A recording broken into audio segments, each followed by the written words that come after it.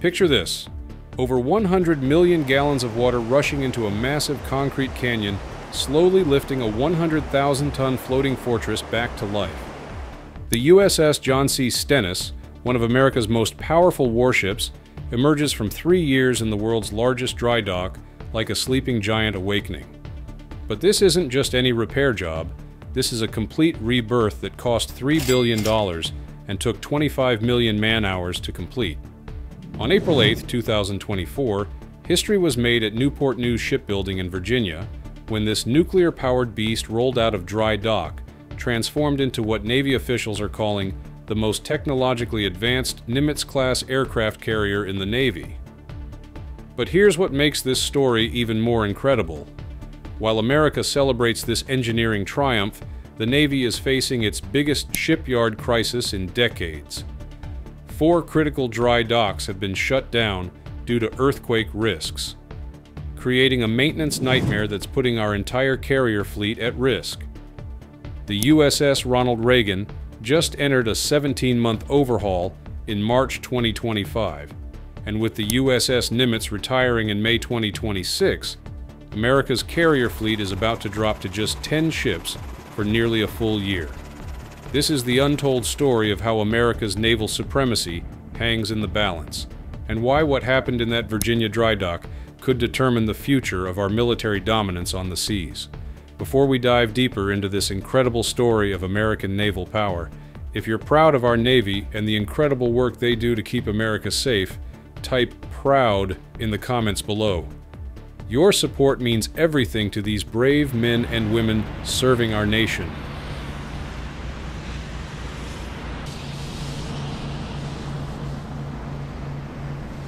The Stenis Transformation.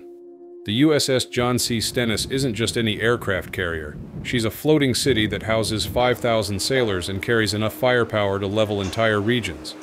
Commissioned back in December 1995, this Nimitz-class supercarrier has been the backbone of American naval power for nearly 3 decades, but by 2021, after countless deployments protecting American interests around the globe, the Stennis needed what the Navy calls an RCOH, a refueling and complex overhaul. Think of it as open-heart surgery for a giant.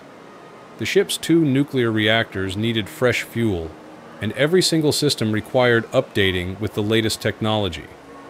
When the Stennis entered the massive dry dock at HII Newport News Shipbuilding in May 2021, she was about to undergo the most comprehensive transformation possible.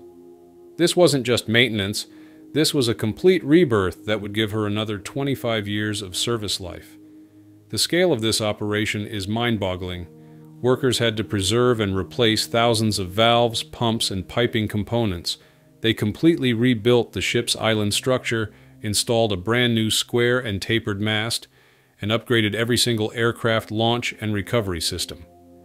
The propeller shafts were restored, new refurbished propellers installed, and the entire hull received a fresh coat of specialized paint.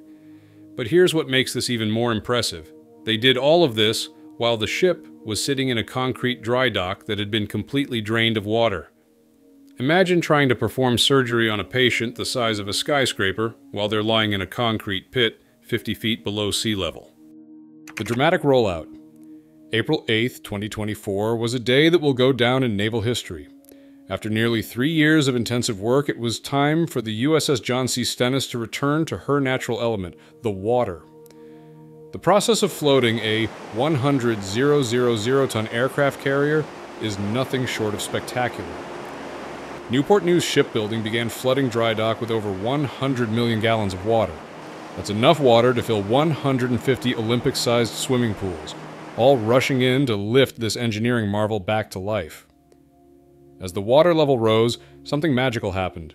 The massive steel hull that had been sitting on concrete blocks for 3 years began to float. Slowly, gracefully, the USS John C. Stennis rose like a phoenix from the ashes, ready to reclaim her place as one of America's most formidable weapons. Rear Admiral Casey Moten, who oversees all aircraft carrier programs, watched this historic moment with pride.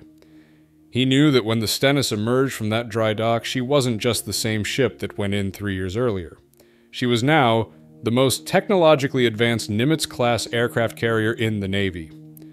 The ship was then carefully moved to the Shipyard's outfitting berth, where the final phase of her transformation would take place. Here, Shipyard workers and the ship's crew would complete the installation and testing of all major components and combat support systems. But what happened next would test everything they had worked for over the past 3 years. The massive scale of modern carriers. To truly understand what America accomplished with the Stenis overhaul, you need to grasp the sheer scale of these floating fortresses. The USS John C. Stennis stretches over 1,000 feet long. That's longer than 3 football fields placed end to end. Her flight deck alone covers 4.5 acres, enough space to accommodate more than 70 aircraft including FA-18 Super Hornets, EA-18G Growlers, and E-2C Hawkeyes. The carrier's 2 nuclear reactors provide virtually unlimited range and endurance with enough power to supply electricity to a city of 100,000 people. These reactors can run for 25 years without refueling, which is exactly why the RCOH process is so critical and so expensive. During her overhaul, the Stenis received upgrades that would make science fiction writers jealous. New defense and communication systems that can track and engage multiple threats simultaneously. Modernized aircraft launch and recovery equipment that can catapult a 30-ton fighter jet from 0 to 165 miles per hour in just 3 seconds.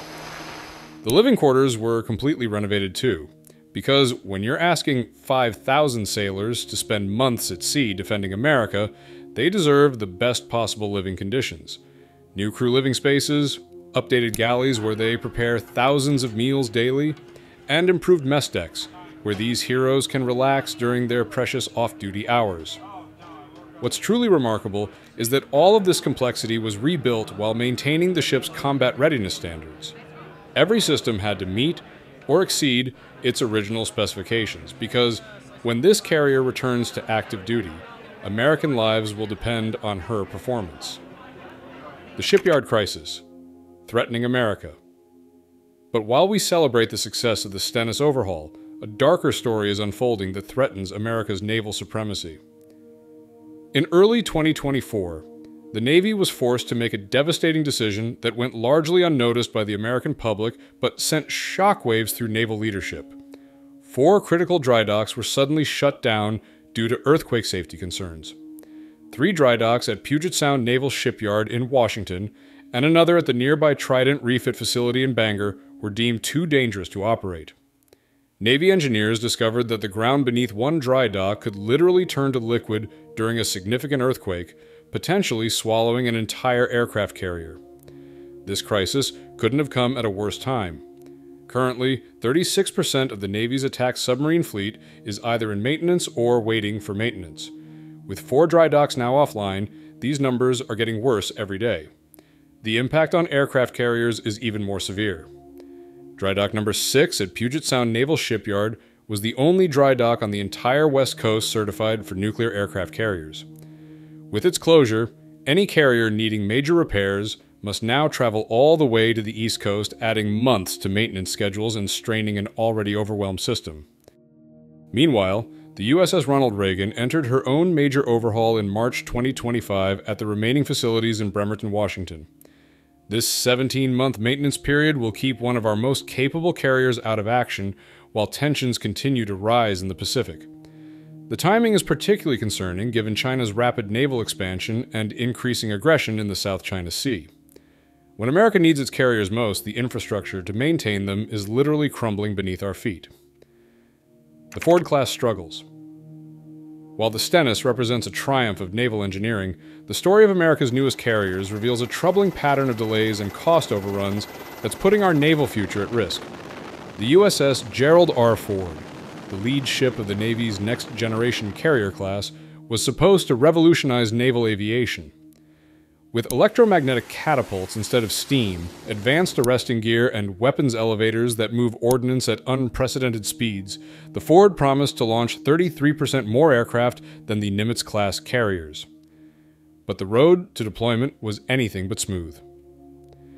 Originally scheduled for delivery in 2015, the Ford didn't reach the fleet until 2017, and even then, many of her advanced systems weren't working properly. The electromagnetic aircraft launch system faced reliability issues, and the advanced weapons elevators became a nightmare of delays and cost overruns. The Ford finally completed her maiden deployment in January 2024, but not before her deployment was extended 3 times due to the crisis in the Middle East following the October 7th attacks in Israel. When she finally returned to Norfolk in January 2024, she had proven her worth in combat operations, but at tremendous cost in time and resources. Now the second Ford-class carrier, the USS John F. Kennedy, is facing even worse delays. Originally scheduled for delivery in July 2025, the Kennedy won't join the fleet until March 2027, a devastating 2-year delay that will leave America with just 10 operational carriers for nearly a full year. The Kennedy's delays stem from the same advanced systems that plagued the Ford. The advanced arresting gear and advanced weapons elevators continue to present challenges that shipbuilders are struggling to overcome. Newport News Shipbuilding admits that many lessons learned from the Ford came too late to be incorporated into the Kennedy's construction. America's carrier dominance at stake. These delays and infrastructure challenges come at a time when America's carrier dominance faces unprecedented threats. China now operates the world's largest navy with more than 370 ships and submarines, and they're rapidly building new carriers of their own. While their current carriers are conventionally powered, intelligence reports suggest they're working on nuclear propulsion systems that could rival American capabilities. Congress has mandated that the Navy maintain not less than 11 operational aircraft carriers, but with the Nimitz retiring in May 2026 and the Kennedy delayed until 2027, the Navy will violate this requirement for the first time in decades. The operational impact extends far beyond numbers. East Coast carriers have borne the brunt of Middle East deployments since the Hamas attacks began in 2023. The USS Harry S. Truman and USS Dwight D. Eisenhower spent months in the Red Sea and Eastern Mediterranean, firing hundreds of millions of dollars worth of missiles to defend against Iranian-backed Houthi attacks. This intense operational tempo is wearing out both ships and crews at an alarming rate. The Eisenhower alone fired over 200 missiles and more than 150 artillery round, expenditures comparable to World War II battle levels.